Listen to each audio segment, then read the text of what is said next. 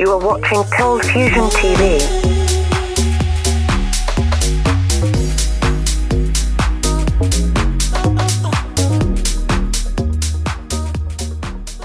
Hi, welcome to another ColdFusion video. In previous videos, we've seen how artificial intelligence is rapidly progressing, but what about the field of science? How could AI help there? Well, now it seems like we can find out. Researchers have recently just developed an artificial intelligence capable of recreating the physics experiment that won the 2001 Nobel Prize. That experiment was the creation of the Bose-Einstein condensate, the coldest object in the universe. In this video, we'll learn what the Bose-Einstein condensate is, how it's made, and the implications of AI helping in such a task. Let's begin. So firstly, what is the Bose-Einstein condensate? A Bose-Einstein condensate, or BEC for short, is a new state of matter unobtainable in nature. It was first predicted by Indian physicist Satyendra Bose in 1925 and further developed by Einstein. So let's break this down and put it into context. In everyday life, the common states of matter are determined by the movement of the component particles. For example, in gases, the particles move around rapidly and are far apart and have a lot of energy. When you cool gases down, the particles move slower and become closer together to form liquids. Cool the temperature even further, and the particles are so close together that they can no longer freely move, but only vibrate in a structure. This is known as a solid. The important thing to note is that the motion of the particle itself is actually heat. That is, the less active particles are, the lower the temperature. Okay, so now that we've got that, let's keep cooling until we reach the next state of matter beyond the solid, the Bose-Einstein condensate. So as it turns out, if you cool things enough to about 1,000,000 times colder than anywhere in the universe, something interesting happens. The particles become so still that they lose their individual identity and begin to behave as one. If that's not strange enough, the particles stop behaving as particles and begin to behave like waves instead. This new strange state of matter is the BEC, or Bose-Einstein condensate. BECs are some of the coldest objects in the universe, far colder than outer space, and typically less than 1/1000,000th of a degree above absolute zero. They do not exist in nature. Okay, so that's all well and good, but what are BECs useful for?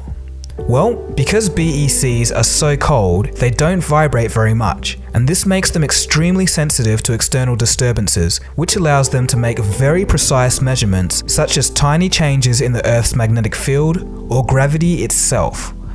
BECs have also proven very useful in exploring a wide range of questions in fundamental physics. They can also do some pretty cool things, like slow down light to a few kilometers an hour without losing any information, or allow us to understand other aspects of the universe, such as neutron stars. So now you know that Bose-Einstein condensates are very useful things in physics. The only problem with them is that they're very difficult to make. So how do you make a BEC? In basic terms, extremely precise lasers are used to nudge and bump atoms and reduce their movement so much that they enter a very still state of matter. The first time this was done was 2001, and it won 3 physicists the Nobel Prize. Okay, so now this is where things get very interesting. In May of 2016, a research team at the Australian National University created an artificial intelligence machine that was able to learn this Nobel Prize winning experiment by itself from scratch in under 1 hour. The AI was given control of the lasers and was free to do whatever it liked.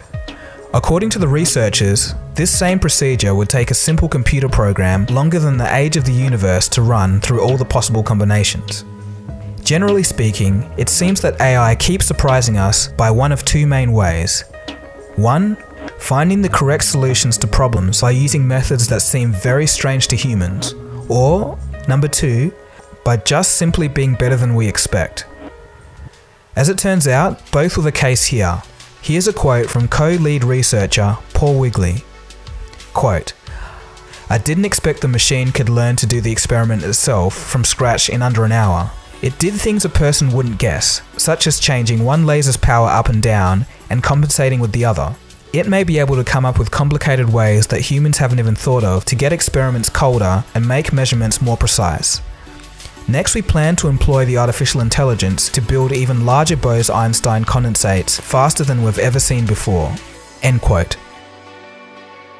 Dr. Michael Hush, another lead researcher on the project, says that the AI system's ability to set itself up quickly every morning and compensate for any overnight fluctuations would make this fragile technology much more useful for field measurements. Quote, "You could make a working device to measure gravity that you could take in the back of your car, and the artificial intelligence would recalibrate and fix itself no matter what. It's cheaper than taking a physicist everywhere with you." End quote. According to the research paper, other uses for such AI technology include quantum chemistry, femtosecond physics, and quantum computing. The idea of artificial intelligence theoretically being used in the field of science isn't anything new. Demis Hassabis from Google's DeepMind did mention science as an easy pick application for AI. Well, the thing I get most excited about if we look sort of 10 years plus out is using developing the type of technology that we publish now a lot further and building up those capabilities so eventually we can have, say, scientific advances being assisted by AI, either AI scientists or AI assisted science, and actually making new breakthroughs with the help of machine learning, like the sort of machine learning we do. So in conclusion, it seems like AI is just starting to turn that corner from simply being an interesting idea to actually being practical. More specifically, an AI that can easily create a BEC could have profound impacts on science and technology. If you remember in my biocomputing video, I stated that researchers were looking into alternatives to quantum computers because they were largely impractical due to the near absolute zero temperatures that they needed to even function. Previously, it would take a team of physicists a long time to painstakingly adjust parameters to get down to a temperature where a quantum computer could function, but now, artificial intelligence could do such tasks in under an hour. Breaking down this barrier now brings us one step closer to practical quantum computers, and other things such as atomic lasers. We cool down substances near absolute zero. We're still not to absolute zero. Yeah, we can't reach it. That's the third law of thermodynamics. Right. But the Nobel Prize was given to scientists like at MIT that actually created Bose-Einstein condensates in laboratory. What does that mean? Atomic lasers in the future. Okay? Some people even think that it may give us a shortcut to teleportation, a new way of just literally beam atoms across the room if you can master the art of quantum coherence. So I guess artificial intelligence is just scratching the surface of science, and the number of scientific breakthroughs aided by artificial intelligence in the future could be staggering. We'll just have to wait and see on this one. Alright, that's the end of the video, so thanks for watching guys. Give this video a thumbs up if you liked it, subscribe if you're new to the channel, and leave a comment below sharing your thoughts. I also want to thank those of you who have been very supportive over Twitter. Those of you following on Twitter would know that my family's going through a bit of a tough time at the moment. And out of respect, I can't say exactly what's happened, but I do appreciate all of your kind words and support. It really means a lot to me. Alright, cheers guys, this has been Dagogo. You've been watching ColdFusion, and I'll catch you again soon for the next video. Have a good one. ColdFusion. It's new thinking.